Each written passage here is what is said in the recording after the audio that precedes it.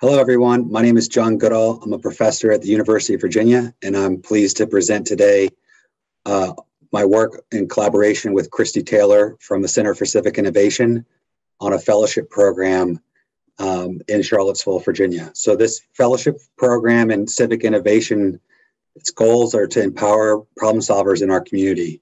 So we partnered between the university and the Center for Civic Innovation, which is a nonprofit in Charlottesville, to create this community-based innovation ecosystem. And the goal is to really empower residents and businesses and local government and academia to work together to tackle problems in civic innovation and civic tech.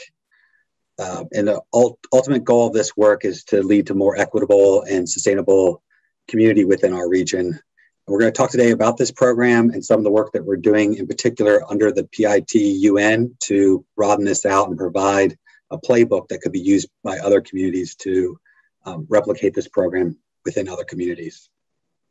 This is Christie Taylor. I'm the executive director with the Center for Civic Innovation. And we developed this fellowship program, which is our main programming for our nonprofit, to cover a gap in our community that existed in empowering folks who had great ideas on solving community problems. And it's twofold. We develop people and we also incubate projects to an extent. Folks from the community apply to this program and they receive support for a physical space to conduct their work, training on topics like design process, business education, data literacy, intervention practices, and problem-solving skills so that they can scale their ideas. We also work to bridge the gap between ideas and the sustainability of them. So we work with a lot of community partners to be able to embed these projects with nonprofits, with government, sometimes it's with academia. And it's about a 6-month program for the individuals, and then we stick with projects for a year, sometimes longer. So this is a collaboration between UVA and particular entities at UVA. So I'm a part of the engineering school and the Link Lab at the UVA Engineering School. We also have a new school of data science that's also partnering, but it stretches way beyond the university. We are collaborating with our local community college, as well as the city of Charlottesville and nonprofit groups like Code for Seville and others within our local community. We've gotten some press for the work that we've done. So Christie was in a local news interview talking about the Civic Innovation Fellows Program. And you can read actually about our Fellows Program at this URL here. And we are getting a lot of attention locally about the work that we're doing. So a social media post about the fellows had nearly 1,000 likes.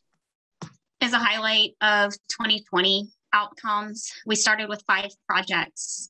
We had some new nonprofit entities develop out of it. And Alina, pictured here, is an example of a community member who out of this ended up getting a board position, a leadership position with our organization, and has helped shape the fellowship that we are conducting this year. And a few examples of this year's outcomes include tripling the size of the cohort. We have 19 fellows working on 13 projects. It's a very diverse group in age and background, in their skills, and in the type of projects that they are bringing to the fellowship. And I'll let John speak about this some, but our big goal here is to develop a manual with all of our assessments, our recruiting materials, our surveys, our curriculum and lesson plan that can be replicated at other cities and regions throughout the country. Yeah, as Christie said, that's a goal of the project, is to create this playbook that can be replicated. And that was really enabled by this funding that we received from the Public Interest Technology University Network. So we're really grateful for that funding that's allowing us to take what we're learning here through our studies and building out a fellows program locally, and to hopefully create a blueprint that other communities can use to roll this out with less kind of learning on the fly, but more kind of proven techniques that we've tested in the field. Our website lists our fellowship projects in full, and please go and visit those, and also follow us on social media as we give real-time updates there. But just as a sampling, one of the projects is this blockchain credit building project. So it's taking low-income individuals and it's developing sort of like a bank where money for food vouchers is issued like credit, and they can build their credit by using these credit cards, and it's sponsored by our local credit union. And they improve their credit, and that leads to better outcomes in housing and transportation and things like that. That seems to be the gateway in getting out of poverty quite often, is improving your credit.